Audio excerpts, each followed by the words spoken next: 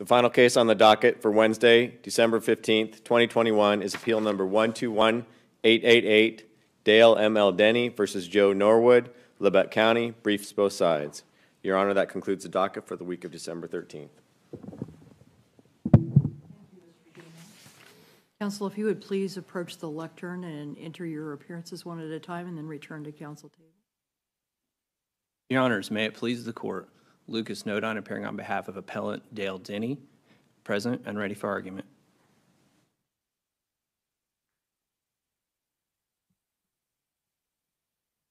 Good morning. I'm Fred Phelps, Jr., and I'm here on behalf of the respondent, Joe Norwood, former Secretary. Nodine, you may begin your argument.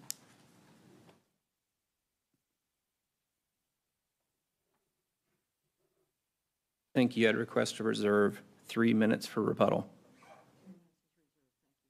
Again, may it please the Court, Lucas Nodine on behalf of Petitioner Dale Denney.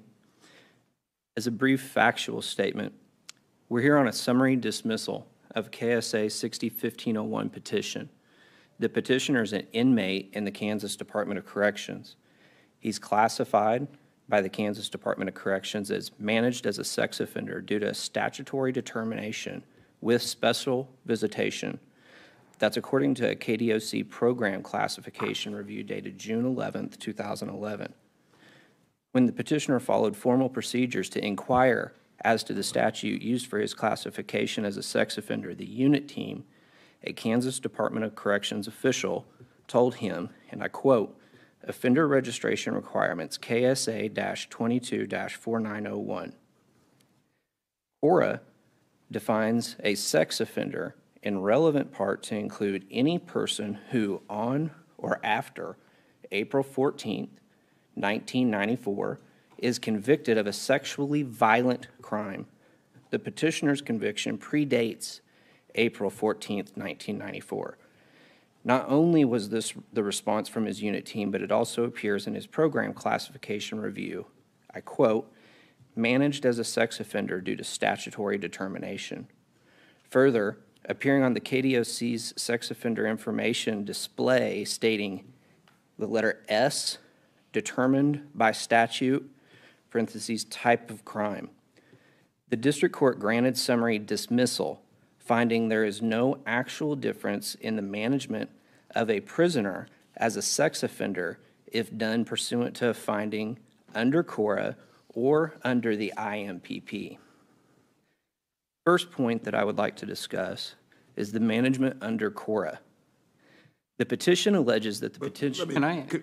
Yes. No, I'll just start with, what's the distinction between being managed as a sex offender under CORA or under the IMPP in terms of how how your client is treated, or at what in terms of what he's experiencing in the facility? Is there any distinction? Within the facility, I don't believe that there's a huge distinction. There's a policy that deals with it. Outside the facility, yes, but within the facility, I don't believe that there's going to be a huge distinction. The problem I will get to as we go through. Okay, I wanted to understand this. Yeah. Yes. Well, that's the exact question I had, is that at the end of the day, is there any difference between the hook that gets you into that classification? I believe that the difference is going to be through notice, not necessarily in the management, but in the IMPP, it states it's upon admission, the offender will be given a notice, written notice, that says you're going to be managed this way, and then there's going to be certain parts of the IMPP that say these are the differences in how your management is going to be. Specifically, restrictions on visitation, restrictions on personal possessions, additional procedures for housing and employment programs, mandatory screening for counseling treatment, specialized release planning, and post-release supervision procedures. Now, but is there a difference between the conditions that you just articulated? If he's managed as a sex offender under Cora or under the IMPP, or are they the same? Those conditions? As far as I'm aware, they would be the same.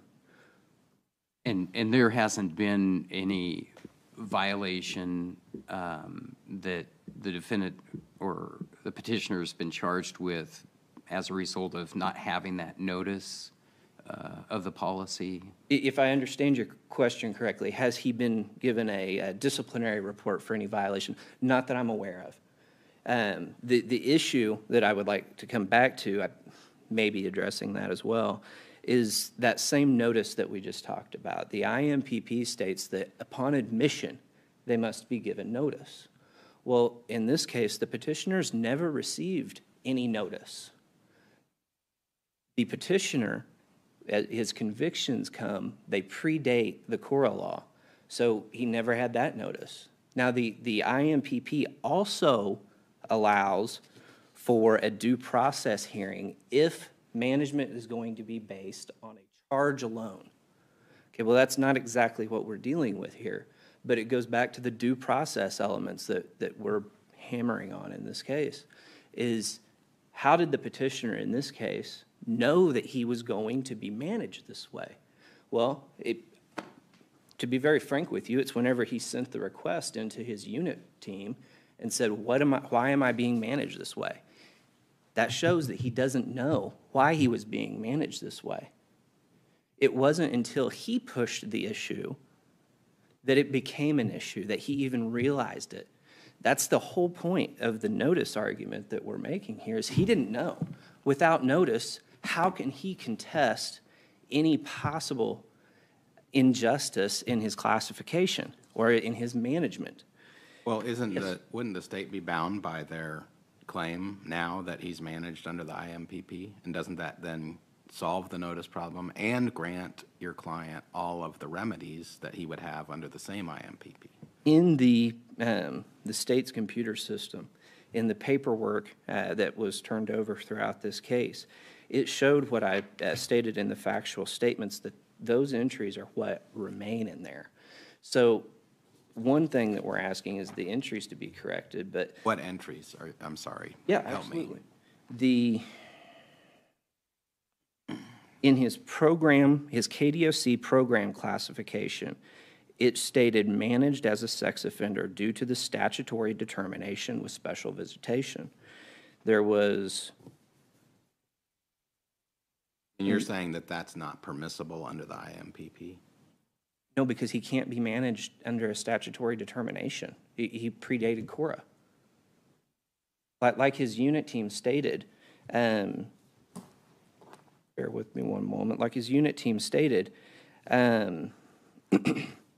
offender, his unit, in the response, offender registration requirements, KSA 224901, that's what that entry in the KDOC computer system means.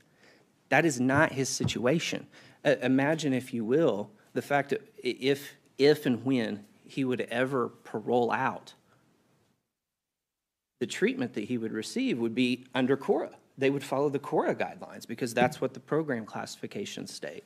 You know what I don't understand is, and maybe I'm not as familiar with the law as you are, but Cora doesn't seem to apply to anybody in prison anyway. It's registration guidelines, or not guidelines, it's registration rules that apply once you're out. So you can never be managed as a sex offender under Cora while you're in prison, right? I would agree that Cora doesn't apply while in prison, and I think perhaps that goes along with what I was just stating, is if and when he would ever have the ability to parole out, he would then be managed as Cora because that's what's in the computer. Wasn't that speculative? I mean, he's not out. So that's not what's before us. It seems like the real issue before us is what you said earlier. Look, I have to go to these treatment meetings, and I have restrictions on visitors and what I can receive in the mail. You know, why is that happening? They came back and said Cora, which to me clearly was a mistake, you know, and you know, and then you come back and say, hey, my due process rights have been violated because I never got notice. But as Justice Stiegel just said, now you have notice. So why doesn't he have everything that he's asking for at this point? Because literally you can't be managed under Cora in a prison. Because, in my opinion, since he didn't have notice, he cannot know the restrictions that were in place on him up until, well, apparently now. But what's the remedy that you're asking for then? To return it to the district court for evidentiary hearing. On what issue? To determine if there's one, determine what he's being managed under, to two, determine if, I guess, if the management falls under this IMPP, if he received adequate notice for the IMPP, if the IMPP is retroactive to him. But that's, but where was he harmed in not knowing? I mean, he never received any kind of discipline. I get what you're saying, that he should have, your argument is he should have received notice. You're being managed under IMPP, and here's the reason why, and, here are your restrictions. But then he didn't understand it, but, and they gave him the wrong answer. But now it seems like the prison has said, okay, you're right, you are being managed under IMPP. And so now you have notice, and we can't go, I don't understand what you want for that period of time where there was a mistake. What harm did happen during that time? I believe, I believe the harm would come in the entry in the computer system.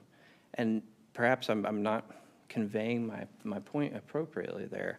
Are you saying there's stigma attached to it? Or I don't understand the difference between the stigma as being, And that was an issue that was in our brief. It wasn't one that I had. Well, who knew that he, it wasn't public information, right?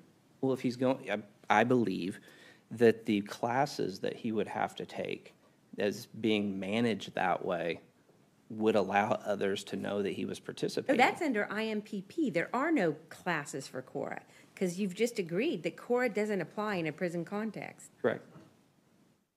I'm confused. Okay.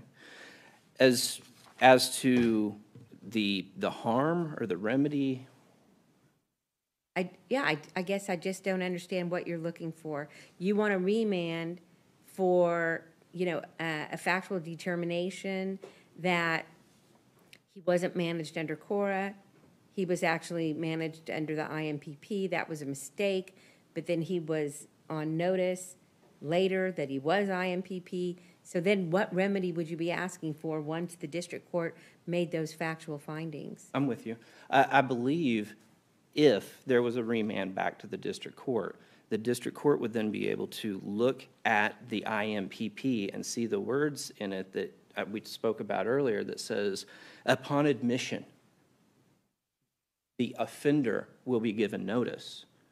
That can't happen with the petitioner. He was admitted prior to IMPP, prior to Cora, or excuse me, prior to this. You're saying that nobody that was admitted, because Cora is, as you know, we've held, Cora is retroactive, somebody that committed a crime in 1972.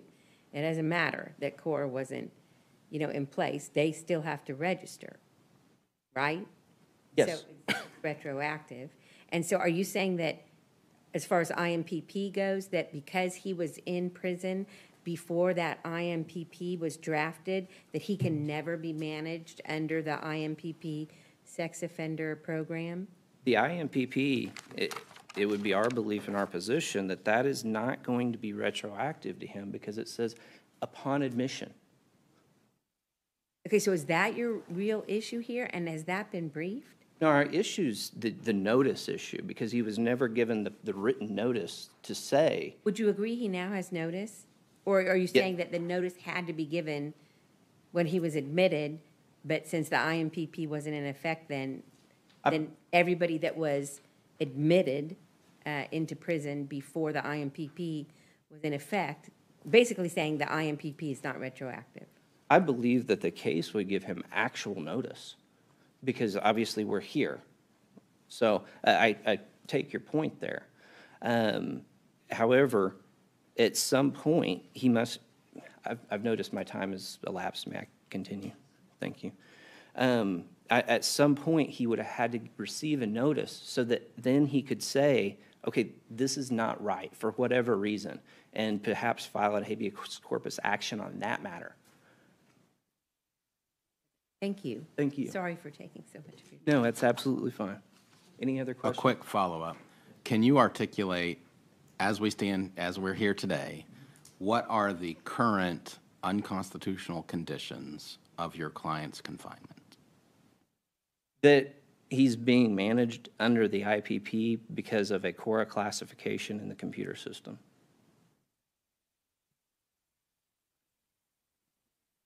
I have a question. Counsel, your client has been convicted of a sex crime, correct? Yes. And is part of the problem that he is considered a sex offender because he's committed a sex crime, and only because he's committed a sex crime? I don't believe that there's been any due process hearing or anything like that inside of the prison system to consider that, if that's what you're asking. So you're saying he can't be referred to as a sex offender because he was convicted before Cora? Under Cora, yes. The definition of Cora includes the 1994 date, when his predated that. But Cora doesn't have the corner on the market in calling someone a sex offender, does it? I believe the IMPP also defines what is a sex offender as well. So no, I would agree with your point that Cora is not the only place for a sex offender definition. And you didn't controvert that under the IMPP definition, that his prior convictions would bring him within that policy? Within the IMPP or within Cora? Within the IMPP. Within the IMPP, I believe it uses the word sex crime as well in there. Under the definition of sex offender, correct. As far as that definition, I believe it would still fall under there, but the contention is that there's been no notice, so he had no opportunity to ask for review of that. And that's not a point I don't believe that point's before this court at this time. Thank you.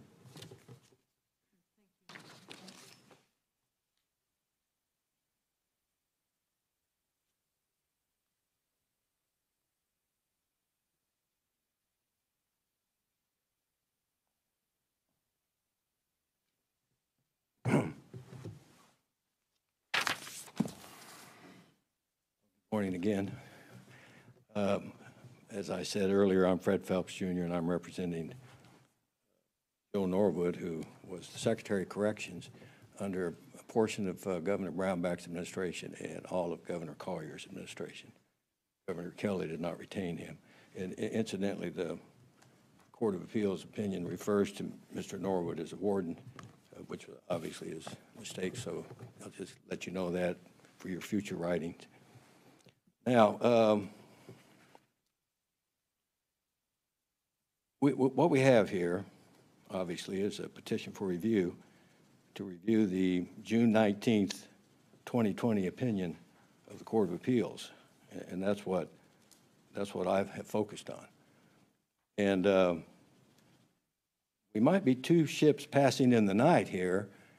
I looked at that opinion, and of course, we agree with the result. Happy with the result of both that opinion and the district court. But we really had to try to divine what the court was interested in granting this review. And while I'm certainly happy to take questions on some of the matters that were just discussed, what struck me as something that the court might want to take a look at for future purposes and to help district courts and so on is that portion of the Court of Appeals decision that starts at page 4, having to do with the relationship between motions to dismiss and motions for summary judgment. And the Court of Appeals painstakingly navigated could be hazardous waters in getting to the result they got to. What they basically said was the attachments to the answer that we filed were part of the pleading, and therefore were not outside material information that had to be dealt with under 6256 summary judgment. Counsel, I think you are touching on an issue that I had a question about. When I look at the statutory scheme under 1501, it has its own procedures. And it's got a process for how you evaluate summary dismissal. Right. And if you move beyond that, it's an evidentiary hearing. Why do these other civil rules even apply? Rule 252 or 212? And in fact, they don't seem to mesh together very well at all. Mr. Justice Wall, you and I are on the same wavelength, and let me make a few comments and hope that I don't snatch defeat from the jaws of victory in doing so. Habeas cases, and I quote, are not subject to ordinary rules of civil procedure. Said, and that you can find that language in Banks versus Simmons at 265 Kansas 341 to 349. BANKES versus Simmons, 265 Kansas 341 at 349. And in reliance on that bedrock principle, the Court of Appeals in White versus Shipman at 54 Can-App 2nd 84 ruled that, as a general rule, ordinarily, rules of discovery do not apply to habeas cases. If they did, we would be in trouble. Now, what I have said here and written is that 60-1501 and following is a self-contained, freestanding, and unique process that features two basic tracks, pre-writ and post-writ. Everything that Justice Wall just said, I agree with, except to say that if we're on the second track, that is post-writ, it's not necessary, it's not required that there be an evidentiary hearing.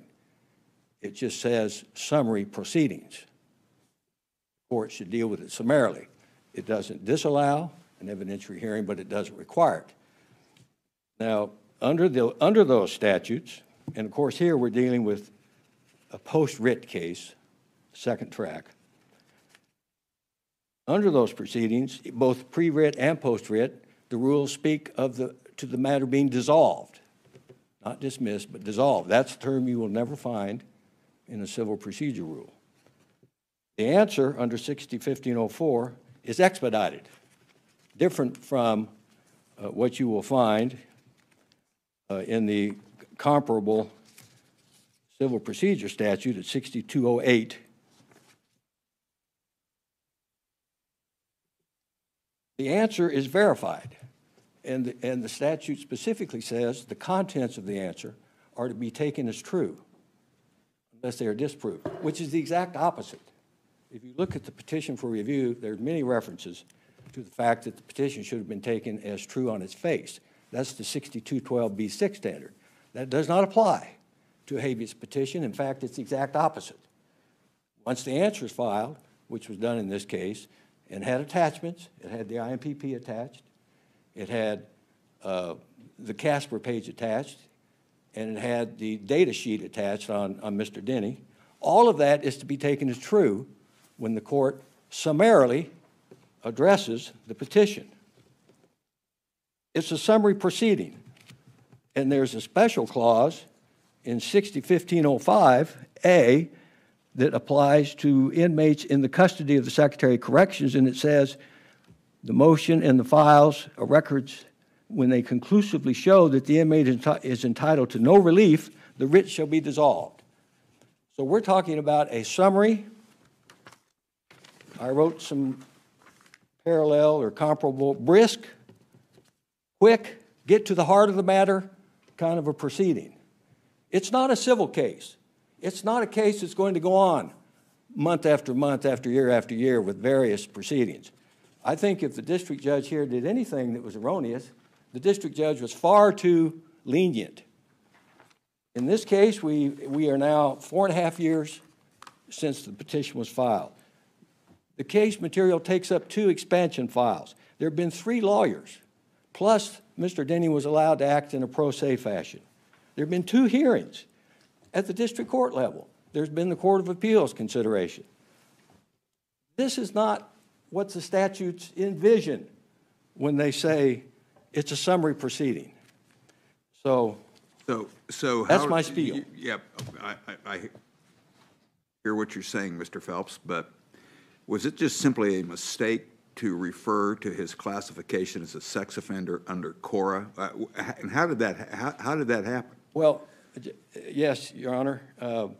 And so what happens when there's that mistake? Doesn't Mr. Denney have a right to proceed in the fashion that he did? Well, he certainly had the right to file a Back petition. up here. How did that Cora thing even happen? How did that? Judge, we have 3,500 employees. This was 5 or 6 years ago. Not everybody that works for us is intimately familiar, I'm sure, with the law.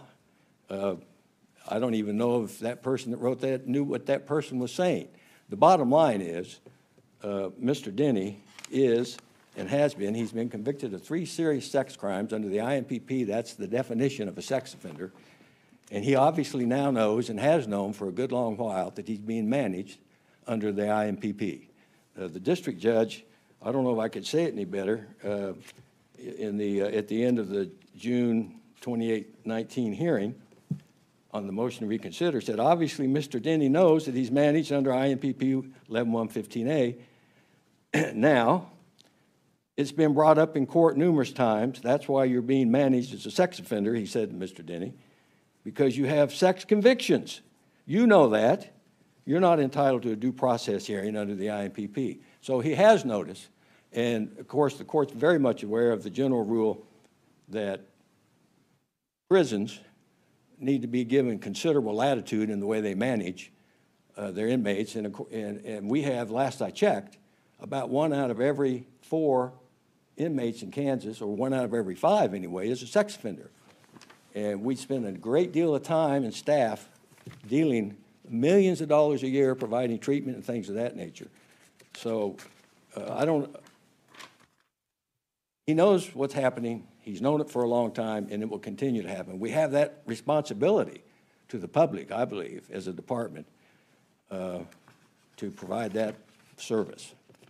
What about the argument that I heard opposing counsel make, that the way that the entry has been made within the Department of Corrections, that it's his classifications being tied to Cora, whether obviously there's a legal problem with that, but just the fact that that entry exists is going to prejudice him at some point down the road before the parole board. What's your response to that argument in terms of a possible injury? The only time that I'm aware of in the case law that a sex offender can claim any type of prejudice or stigma, or whatever you want to call it, is if they are classified as a sex offender and on the basis that they have been charged with a sex crime but not convicted.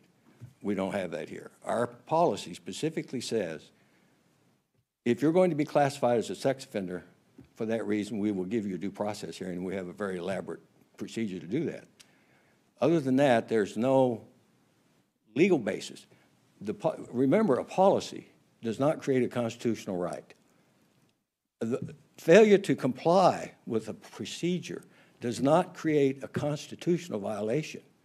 And in fact, if you look at the last, and the IMPP is in the record, by the way, it's attached to the department's answer. If you look at the last page of the text of the policy, it specifically says there's nothing in here that creates a constitutional right or amends or modifies existing law as it relates to constitutional protection. That entry that your opposing counsel referred to about sex offender under statute just refers back to the nature of the conviction, not to Cora? I think, Madam Chief Justice, and again, I don't know precisely, but I think that was a reference to Cora. It certainly could be construed as a reference to a violation of a criminal sex statute. In any event, that's history. We're here now. We've been here now for a long time, and Mr. Denney is managed as a sex offender under the policy and will continue to be so managed. But I understood your opposing counsel to say that's still what is showing up on the computer record. That has not been corrected? I don't believe there's any evidence of that one way or the other that I've seen in the record. Does that mean then that there does need to be an evidentiary hearing to get that cleared up? Or does he have a right to have that clarified? He does not. That's what I was attempting to say just then in response to Justice Wall. There's no constitutional right to any type of notice. Really, the only time the reason it comes into play is because the policy says we'll give them notice. But again, it's not about, if we fail to follow our procedure, and that certainly happens, when you have 9,000 or 10,000 offenders and 3,500 staff members, there are going to be boo-boos. But that does not create a constitutional right, is the bottom line to that. And so that's what I would say on that. Is there any difference of which you're aware as to how Mr. Denney would be managed if it's under Cora or if it's simply because of his criminal conviction? No, ma'am. We would not. The actions or the procedures and practices that we take as it relates to visitation, as it relates to treatment and so on, would not change. We are not in any way suggesting we're managing under Cora. That's a totally different statutory scheme, and I hope that helped. But I would like to say, if I could, I'm almost out of time. I talked about this other issue because, and I would appreciate it if the court would take a look at that, because there have been 2 or 3 opinions of the Court of Appeals where they have gone down the road of requiring compliance with Rule 141 under KSA 6256 on these habeas cases, and they're turning them into more than they should be under the statutory procedure. So I would ask that maybe we can claw back some of that and get it back to where the district courts and the Court of Appeals is following 60-1501 and at SEEK as it relates. You know, you can go through there, and I've done that, and I won't bother you terribly with it, but the petition is totally different than what's under the civil procedure. There's the writ. There's no writ listed under 6207 as a pleading. The service is unique. The statute of limitations is unique. It's a totally different, well, as I said, and with all due modesty, I'll just repeat it and then I'll shut up. And that is 60-1501 at SEEK is a self-contained, freestanding, and unique process, completely outside the scope of the rules of civil procedure, and involves 2 basic tracks. It's been a pleasure. I appreciate this opportunity, and I congratulate the court on getting back to oral arguments. It's been a very smooth process. Thank you.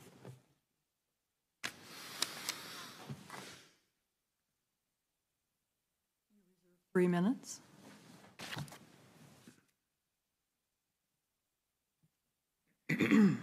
Just a few brief points, then I'll conclude as well. As Mr. Phelps stated, it would probably be good to have some clarity on the court on what can and cannot come in on the initial phase. That I think would be beneficial to everybody involved. As to that matter, though, in order for the district court to determine there was no difference between the IMPP's management and management under Cora, the district court had to take evidence that was not present in those pleadings. Let me ask you a question Yes. about that. I actually did go back and look at the record, and, you know, first he had his classification review, and that's where we have that language that says managed as a sex offender due to statutory determination. And then a few days after that, he asks his CCI, what Kansas statute does the KDOC use to manage a person as a sex offender? That's on 3/7. And then on 3/9, 2 days later, he says, as per my yearly review coming up in July, and our conversation yesterday, which would have been in between the two, about the sexual offender override under IMPP 11-115, please put into action my request for the override. So it seems like, you know, it was all kind of cleared up there on March 9th, where he understands he's being managed under IMPP and he's requesting an override. I agree. I remember what you're talking about. He did make the request to be for the oversight correction. No, an override. Override, right. Yeah. The override through, I believe it's a committee that they Right. have. Right. And I believe he was even granted some difference through Right, that so when the process. district court is ruling, you know, on deciding whether to summarily dismiss a 1507, they take into account the whole record, right? When the whole record shows that, and so isn't he basically saying, admitting right here, he knows I'm being managed as under IMPP 11-115, and I'm asking for an override. So this is his due process? He followed, I understand what you're saying, thank you. He followed the process for it, but would the better approach for him been to have not followed the policy at that point? I mean, his contention is, I can't be labeled as Cora here. And they're saying, here's this policy, you can request this, but the only way that he can request the override is to follow the policy. He didn't have another option, so. Right, because Cora doesn't apply. I agree Cora doesn't apply. That's why we're asking for the status to be removed. And it also, it doesn't say Cora, does it? I guess it does when he responds, In the unit team's response, it in the does. unit team's response. I believe the KDOC. 224901. And I believe the KDOC record just says statutory, though. I don't believe the Right, KDOC. you're correct. So, I believe it was the attorney for the other side, Ms. Cole, I believe at the time, that stated it at the district court level, and I'm going to use her exact words from the transcript. I mean, it could have been a simple error. I can't explain why it says that particular statute, but what we have is a legal issue and a factual issue. If we want to turn this into a factual issue, then we need to have a hearing where I would bring in a classification person to explain the criteria upon which he is managed as an incarcerated individual as a sex offender. And that's the point that I'm making now, which was in our brief. But the district court had to make factual determinations based outside the record. That's our position. Any other questions? Thank you. Thank you. Thank you to both counsel for your arguments in this matter. We will take this appeal under advisement.